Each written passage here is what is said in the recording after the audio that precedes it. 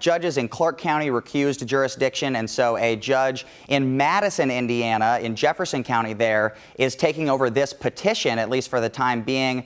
The judge will have to decide whether to let this petition play out, which alleges Jamey undervalued his brother's home and sold it to his own daughter.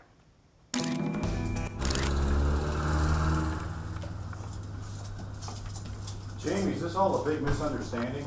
Jamey Noel released from the Scott County Jail for a few hours Monday to attend a hearing. The Jefferson County judge only allowed audio recording in the courtroom. Amy Wheatley, an attorney for the 3 children of William Leon Noel, alleges Jamey abused his power as executor of his brother's estate. Her petition claims Jamey gave his daughter Casey Noel $36,000 of equity in Leon's old house before selling it to her at a discounted price. It's our petition that this estate be reopened and that we attempt to try to claw back some of the fraudulently disposed of assets that were in this estate. Noel's attorneys Zach Stewart and Larry Wilder did not deny Noel did this. They just said Wheatley only had grounds to bring a civil suit and not to reopen the estate. Ms. Wheatley may be correct that she has a civil complaint that falls within a separate statute of limitations of 6 years that she could try to litigate separately, but this is not the proper mechanism.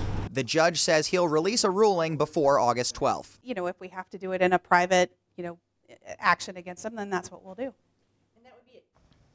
Amy Wheatley said she's prepared for whatever she needs to do for this case to go forward. The judge will decide if this petition to reopen the estate can continue over the next 30 days. And there were also developments today in Jamey Noel's criminal case going on in Clark County with a special judge.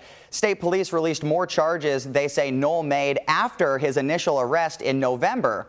The documents from Indiana State Police show more than $30,000 charged to a Utica Township Volunteer Firefighters Association credit card. That money was spent on anything from Uber rides, Cincinnati Reds season tickets, and dinners at a Japanese steakhouse in Clarksville. Then on a separate Sam's Club credit card tied to the fire department as well, he allegedly spent more than $15,000 at El Nopal, Star Sushi, and even possibly church donations. These charges all allegedly happened between Noel's original arrest on November 9th and the day that he was sent back for contempt of court on April 9th. Noel's wife, Misty Noel, is supposed to have her final pretrial conference tomorrow at 1:30 p.m. There is a motion by Jamey's team Misty's lawyers to delay that, but there's been no ruling yet if that's going to happen. The judge will assumedly have to do that before 1:30 tomorrow.